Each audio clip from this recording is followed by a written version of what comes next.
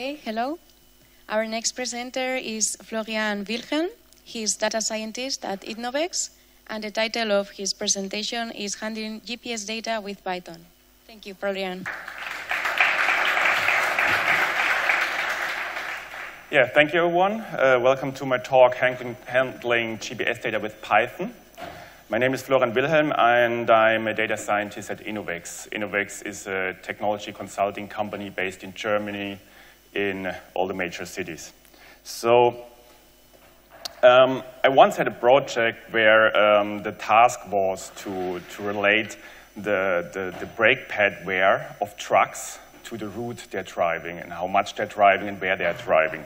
So this was the time when I first had to deal with GPS data, because what we had from those trucks were GPS data and, of course, the current condition of the brake pads. And so this is how I came to that. And when I tried to find information about libraries, about what kind of libraries I could use in order to fulfill this task, I found it quite hard, actually, because normally you're used to that whatever Python libraries you're searching, you get a lot of good tutorials and so on, but it was kind of hard for GPS, and so this is the reason for this talk, that I want to share a little bit about the information, about things I found out during this task. And of course, I'm also, as a mathematician, interested in the algorithm and the mathematical algorithms in that domain. And it's always good to have a talk, right, when you're going to a cool conference like the EuroPython. So first of all, when you're starting to deal with GPS data, it needs to be stored in a way, right? So the typical format for GPS is the so-called GPX, the GPS exchange format. And it's based on XML. It describes 3 different points. So we have here 3 different things. We have waypoints. We have a route. So route is the way you actually want to go, if you're, for instance, using it for hiking. And then the actual track, that's the route you then actually took, because maybe there was some kind of mountain in between. And this is basically what this format is describing. So to give you a little bit of an idea how the general structure looks like, we have here the waypoints as shown before. We have the route, and the route is just a list of different route points. And we have the track. A track is composed of several segments. And you're using segments, for instance, when you lose your GPS signal, you start a new segment, or when you're hitting pause, for instance, on your running sensor, then you start a new segment. And each segment contains many track points, which build up then the track you actually took.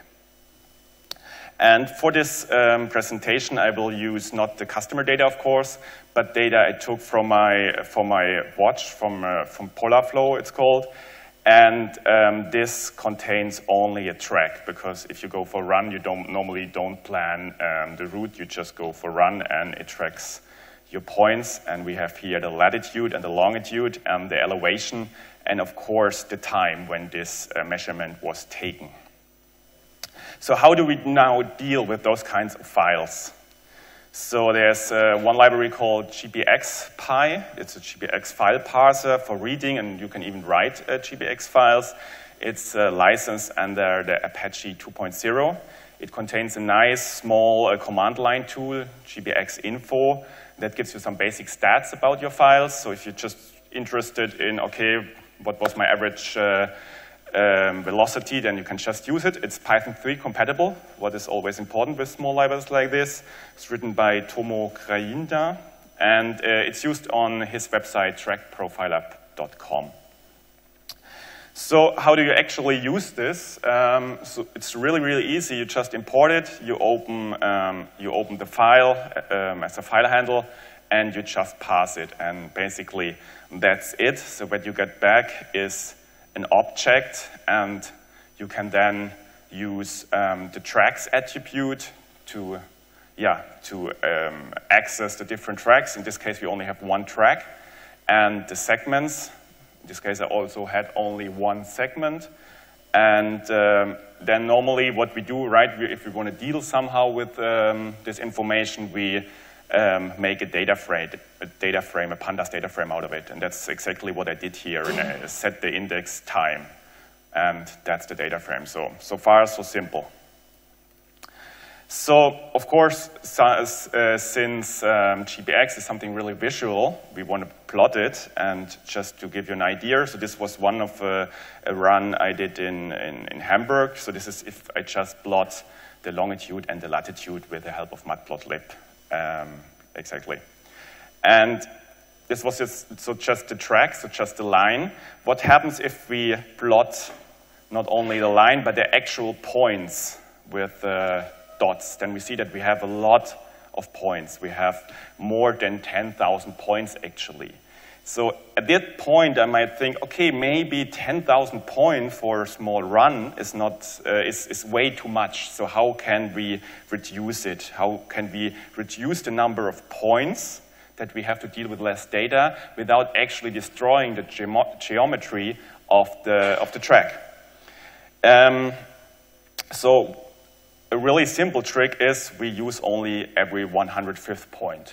And in that case, it works because I was running with about always the same speed, but this would not work if I had done this with a car, or we also see that on straight lines like here, of course, you would need less points to describe a straight line, only 2 points actually, but in a curve, you would need more information to describe the curve. So you see there's the need to somehow use a cool algorithm to simplify a GPS track. And one algorithm that is quite often used is the so-called Douglas-Peucker algorithm.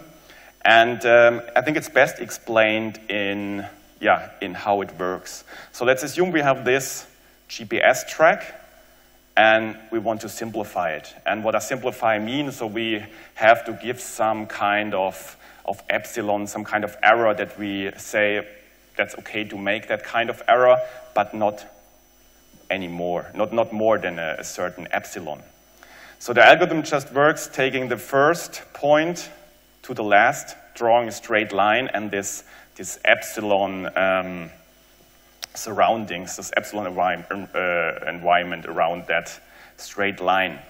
And the algorithm goes, if now all points would be inside this epsilon environment, then we could just reduce all points in between.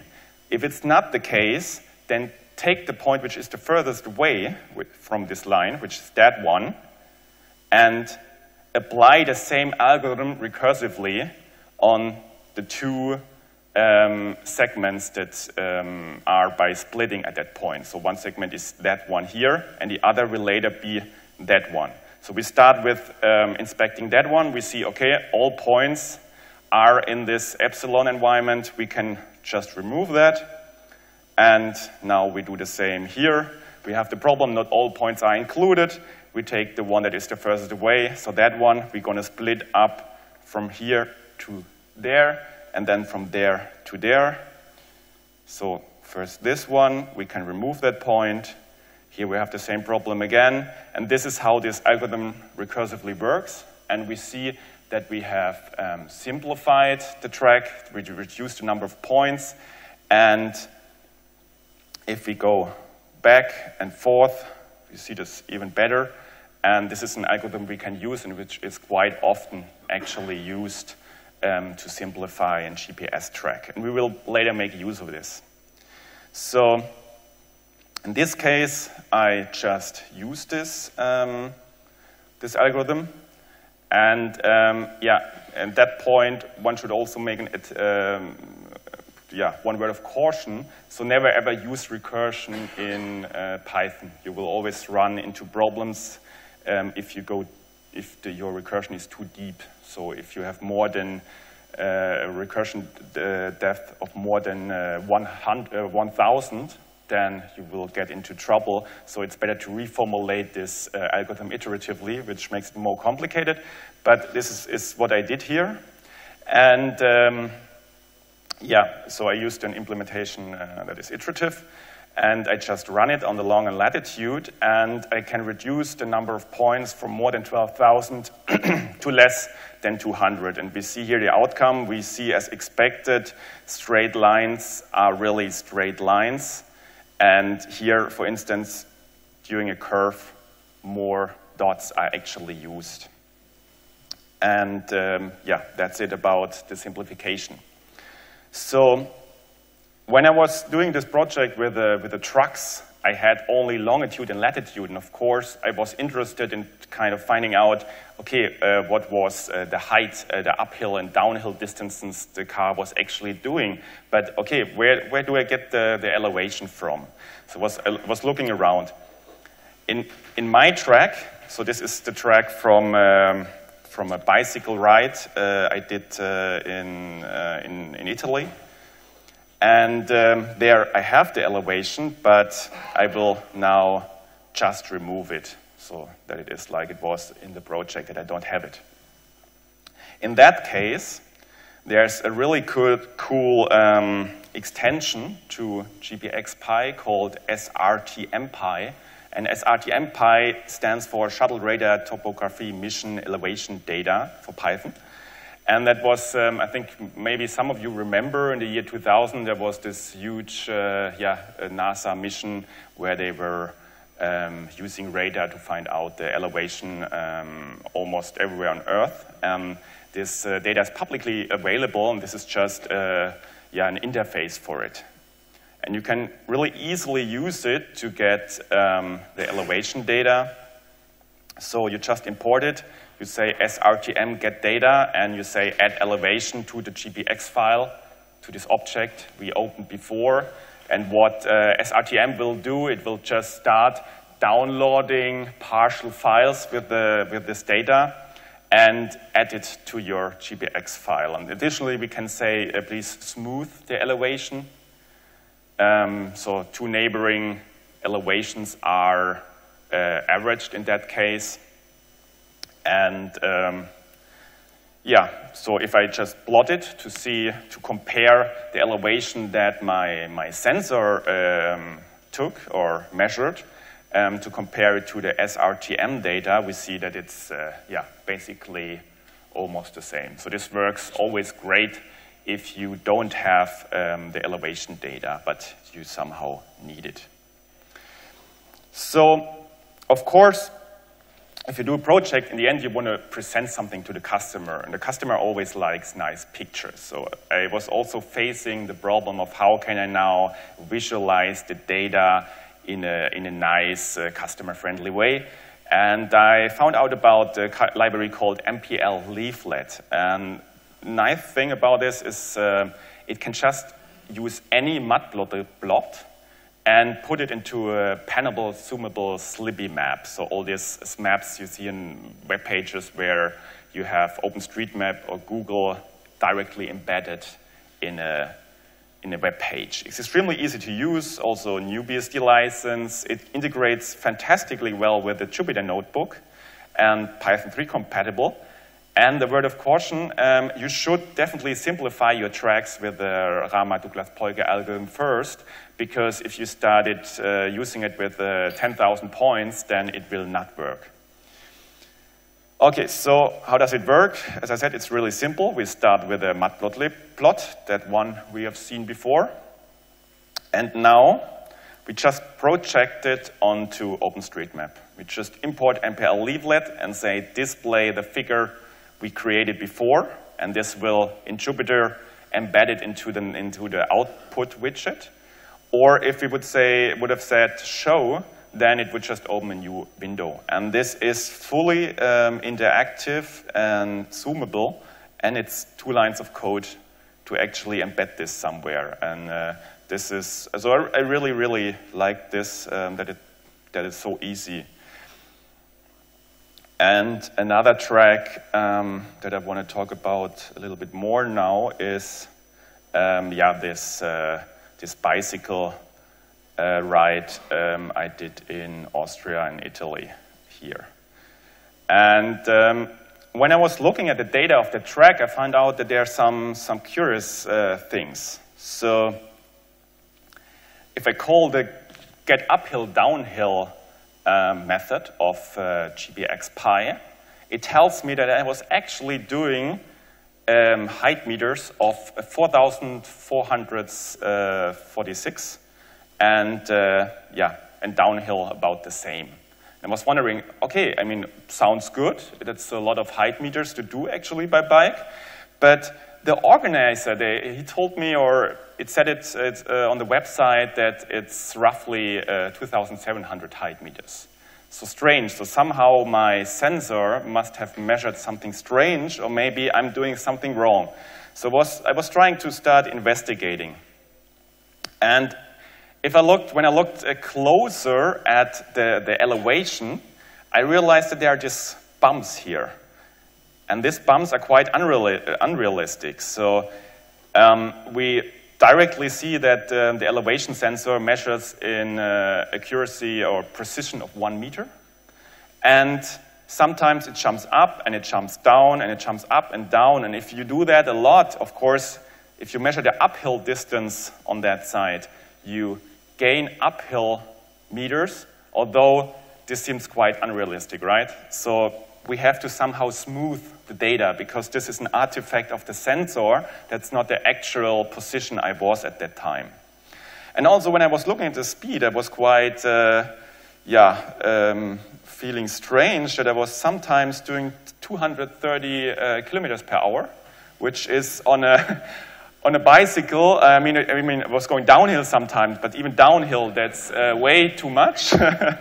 And this was also, I mean, I was using the GPX file add missing speeds function, which basically takes the time and the distances and calculates the speed. So it shouldn't be a mathematical problem. It's more like the problem got to be somewhere in the data. And we directly see that this peak is extremely unrealistic. But why? How do we know that this is unrealistic? I mean, it's like, okay, we have the picture of a bike in our head, and we say, a bike has a position and some kind of velocity, and if we know the velocity, then the position will be, the next position will be somehow based on the current position and on the speed vector we have. Or if you see someone like walking, if you see me walking, then you know in the next second I'm going to be there because this was my direction I was going. And so we have this kind of model in our head. And this is exactly what the Kalman filter is all about. So Kalman, he passed away just 3 weeks ago, so really a beautiful mind. And he came up with this idea of describing, giving a model to all kind of physical things. And in this case, we have, we want to describe like my bicycle ride. And the idea is that you have states you can't really directly observe, not like the real states. And I can think of my bicycle like having, or me on my bicycle of having a position and some velocity. So this is this state and state X, and somehow I want to project this into the next state. So if I have, like I said before, the position and the velocity, I can just use the velocity and add it times the time to the position, and I will get a rough idea of the next position. And then we have in the general form, of course, he's a mathematician. He made it as general as possible. We also have a control vector. In this case, we would not need. But for instance, if you're looking at a falling apple or falling ball, then this could be the acceleration due to gravity, to the gravitation. And of course, we always have an error term. So the error term is when I'm walking and slowly changing my direction, then this is part of the error term. And then, besides the state equation, we also have the measurement equation. So this is where the GPS idea comes into play. So the state, I said we cannot directly observe it, but we observe a measurement, and the measurement is somehow generated from the state plus an additional error. And this is basically the main idea. And now that I kind of have a model how I think something physical, some process behaves, like my ride on a bicycle, and on the other hand, I get measurements, and those will never be exactly the same. I somehow need a method to bring them both together. And this is so the main idea behind the Kalman filter. So I take everything I know up to a certain point about the process and about all prior measurements. This is called here x hat minus. It's a kind of a priori state estimation. And then in the next step, I get the measurement. This is the set k. And then I want to somehow get an a posteriori state estimation which is better than my a priori knowledge I had before. And this I do by taking my a priori knowledge plus some residual between the measurement and the state, like mapped onto the measurement I would get directly from my a priori state. And this is multiplied with the k, the so-called Kalman gain, and finding an optimal Kalman gain is now the hard part. So optimal in the sense that you want to minimize the error covariance. And if we had something like this, and actually we have, we can just use this to predict and to correct, and do this iteratively with each new measurement, and then we have the basic idea of the, not the basic idea, but then we have the Kalman filter. So what happens is that we use our transition equation, our model about our physical process, and make a prediction with the a priori knowledge, also with the error covariance. And then the measurement comes in. We can now correct it. We calculate the optimal Kalman gain. So this is the formula, but you just ignore it for now. Then we do this optimal averaging of our a priori knowledge and the measurement. And we get an update and can go back and start doing this for the next time step. And for instance, if you're looking on Google Maps, and if you're losing this measurement update because you're losing your GPS signal, you see that there's always this circle around your point which is starting to increase. And this is exactly what happens in that part, in the prediction part. If you're losing GPS signal for 5-6 seconds, then this circle starts increasing. And then some more measurements come in, and the circle goes down again. And this is directly what you see in many GPS applications. So for our Kalman filter, in our concrete case, the model state equation is just the next position is the current position plus the velocity times dt, so velocity times the time step, plus some noise, and the current velocity, the next velocity is the current velocity plus some error term. So that means I'm not accelerating or deaccelerating so fast, or it should be a smooth process. And if I write this in vector notation, I just get this matrix. So this is more or less just transcribing this down to this matrix here. In our case, the sampling rate of this watch is 1 second, so dt is just 1 second. And the measurement equation is also really easy. We are measuring only the GPS position. So with the help of GPS, we only have the position, and only implicitly we somehow know something about the velocity. So that means that our state, which includes the position and the velocity vector, gets mapped to only a measurement of the position plus some error. So this is like a really easy equation. And what we also know in this case, we know something about the precision error of GPS. I mean, you can look that up. It's something like 10 to 30 meters, and this relates to 10 to the power of -4 in longitude and latitude, and I assumed an error of the elevation of 100 meters. So the elevation with GPS, so never trust it. It's really extremely imprecise. And this I take for the error covariance variance.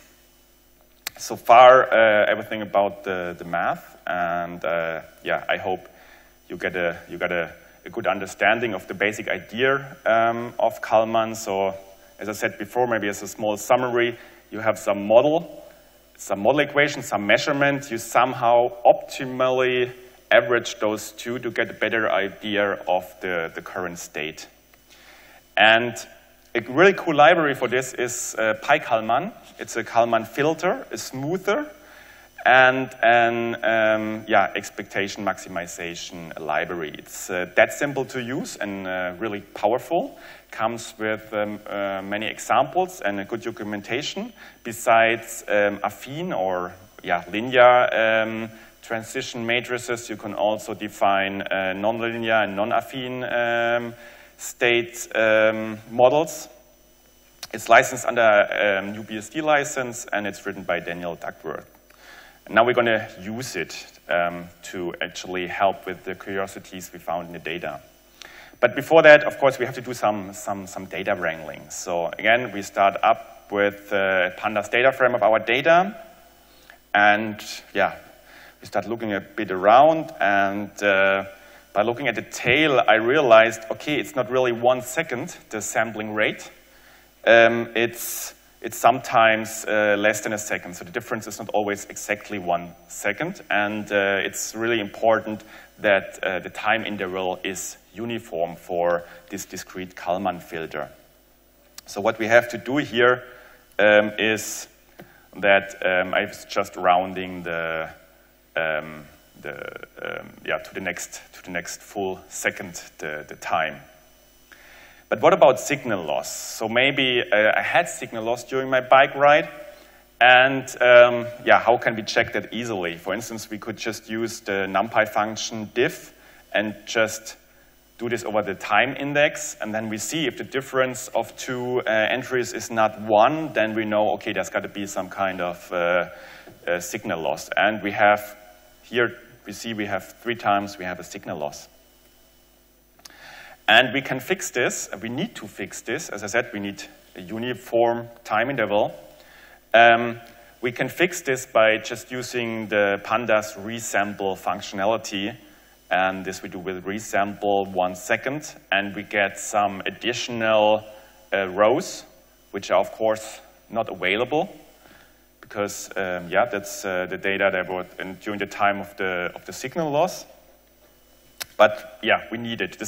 We're going to fill these values later, or Kalman filter is going to help us fill these values. Now, since the Kalman filter works with NumPy arrays, we have to go back now. We have our pandas data frame with a longitude, latitude, and elevation, and we take the values, so we convert it to, or we take the pandas, the NumPy array from it.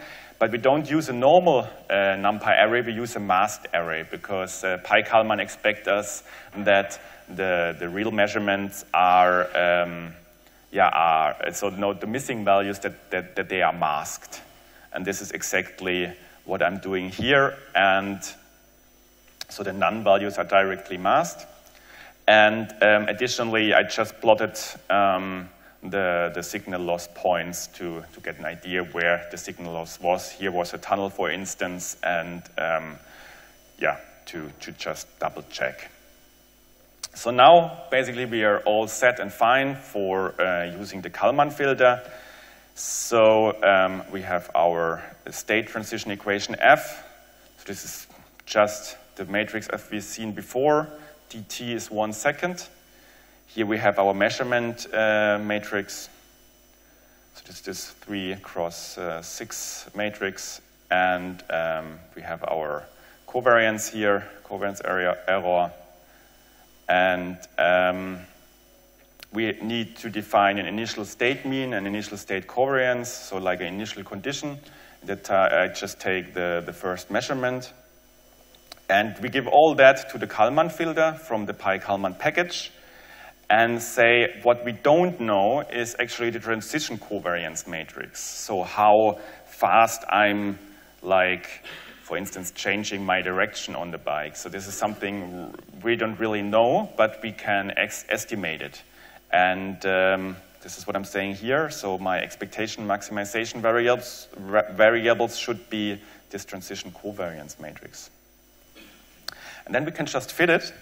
And fit it is just calling KF EM, so expectation maximization again, on the measuring and a number of iterations. So this, I took 1,000 iterations just to be sure it really converged.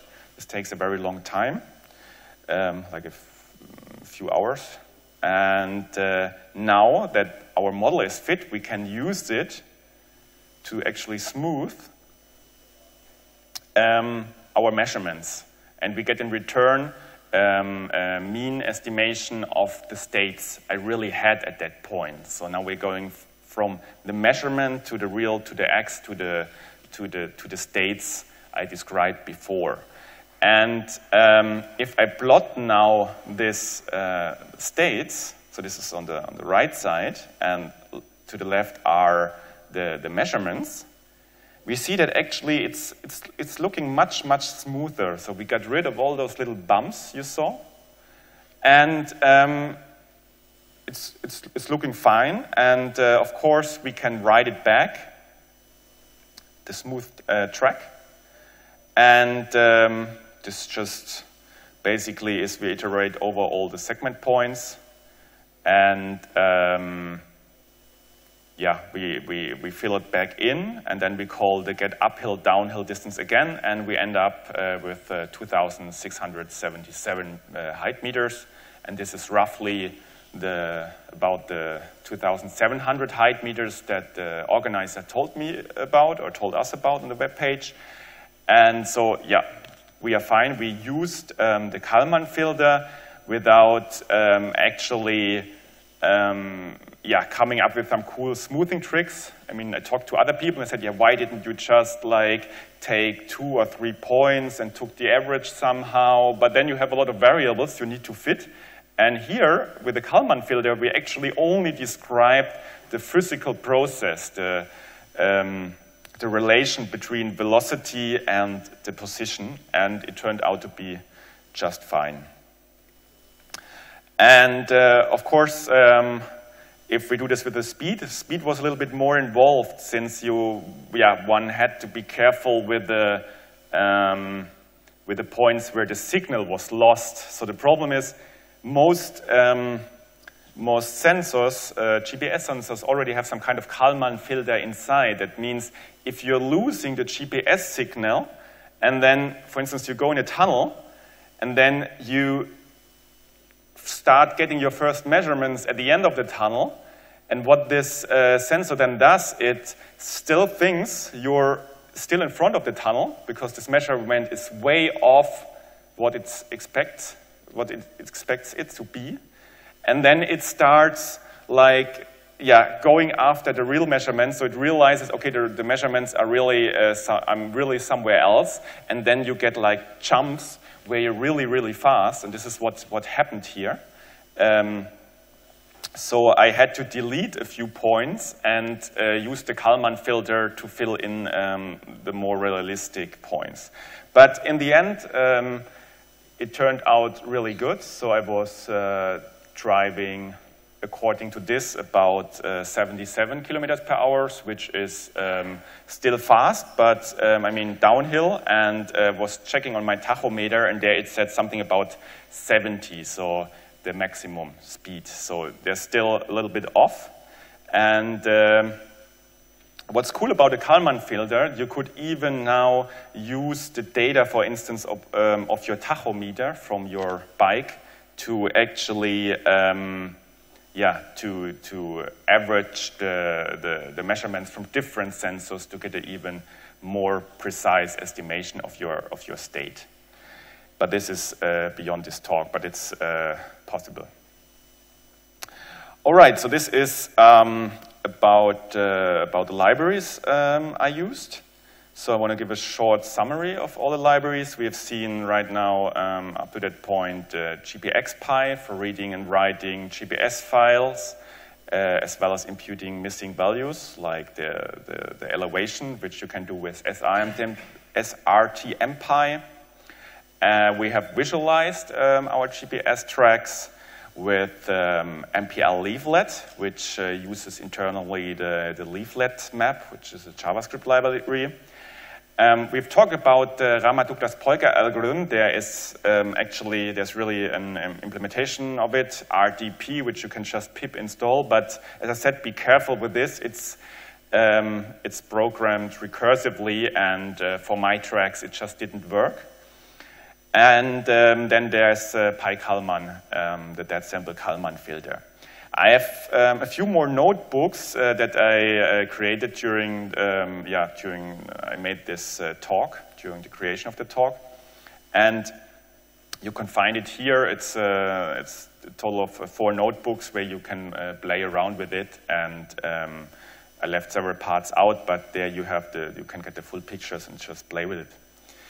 Of course, credits where credits is due. So the RDP example, so this nice animation I took from Mario's Card House, the waypoint track graphic from Wikipedia.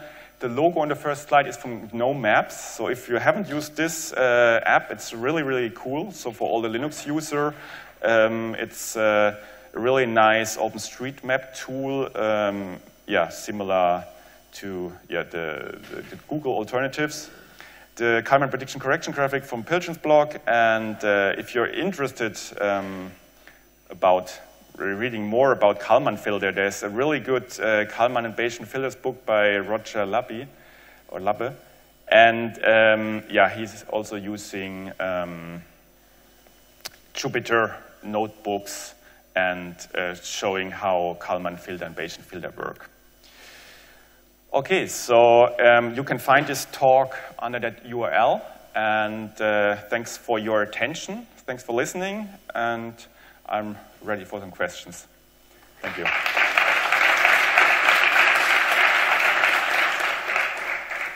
Thank you, Florian. Is there any question?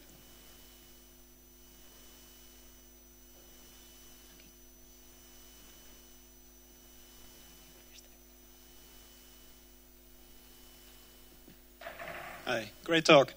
I was wondering if standard geo libraries like GDA or OGR don't supply like comparable functionality. What? Sorry, I didn't get the. What kind of libraries?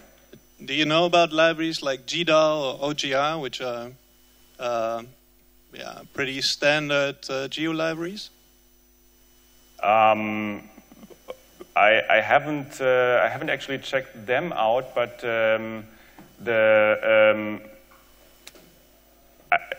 the question is, do they have a cool Python interface? So they do have a Python interface. I was just wondering if they also supply GPS-specific functionality, but you don't know. No, that I don't know. So I was doing, when I started this research, and for me the most important point was that I can really easily access it from Python, and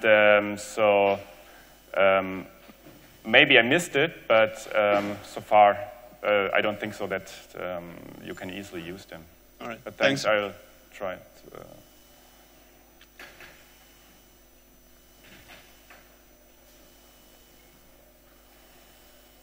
Hi, so thanks. And what would you do if you had to deal with GPS data in feed format? You know, Garmin is exporting just the feed format, and there's a Python feed parse library, but it's not uploaded since 2 years ago. Would you use some GPS Babel to transform it to this GPX, or is it okay? Or I mean, what would be your approach if you have experience? So I would, I don't know this format of Garmin, so since, I'm quite lucky if you're using the Polar products, they directly allow you to upload or download everything in GPX, but in this case, I would look for a converter. There surely is a converter, and if it's, a human-readable format, this Garmin format, is it binary? Is it completely? Binary, because it's meant for being more efficient in memory and in when you like have really long tracks, it's really memory efficient, so it's not human readable. Okay, then you might be having a hard time, but maybe there are converters for it, I guess.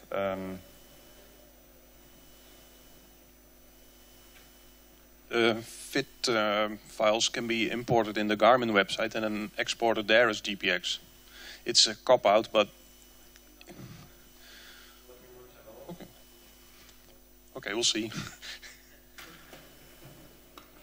Okay, but that's yeah, a good point. So if this always problematic if you use proprietary formats, then okay, but then it should be possible to find software that transfers it to GPX. I'm quite sure then.